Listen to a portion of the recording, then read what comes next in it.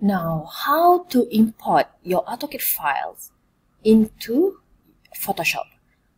What you can do is you can export it to EPS, but before that, the first thing that you have to do is to clean your AutoCAD file.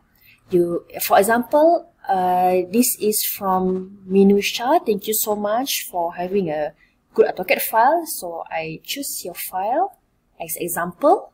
I've deleted, let's see the original one. Okay, I've deleted the grids here. Okay, and you might want to double check. Okay, for everyone, you might want to double check the line width. Line width is very important to get a nice floor plan rendering.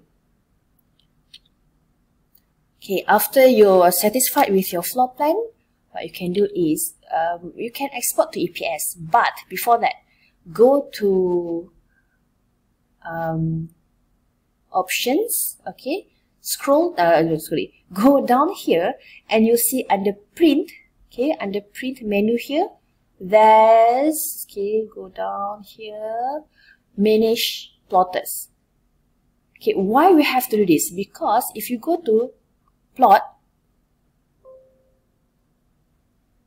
under here there's no EPS yet. Okay, there's no EPS printer. So now let's just escape first. Go to options, under print, go down here, go down here and click manage plotters. So under manage plotters, what you're going to do is click here, add a plotter wizard, double click. After that, you're going to just click next, next. Okay, this is EPS. Okay, PostScript level 1 or level 1 plus or level 2. I'm not sure what's the difference, so I just click PostScript level 2. Just click next, next, and just next again. You can just maintain the name and finish. So now you have, where is it? Yeah, PostScript level 2.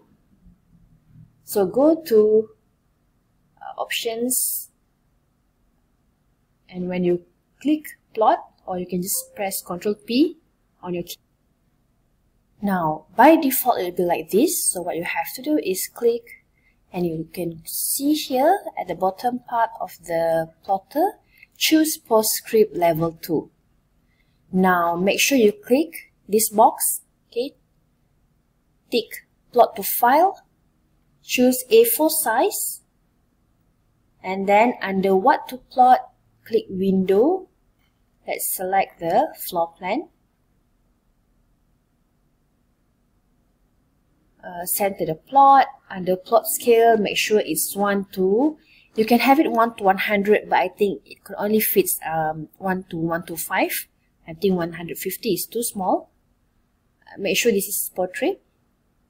Okay, choose portrait.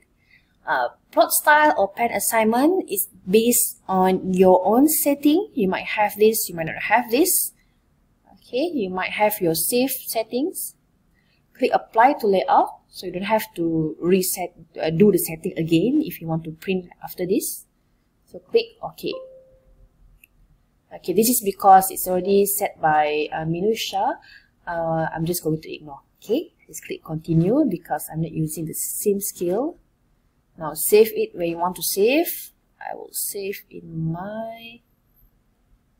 the folder courses 234 rendering floor plan. So I'm going to save it here. You see it's EPS file. Floor plan example. It is very important to arrange your files properly.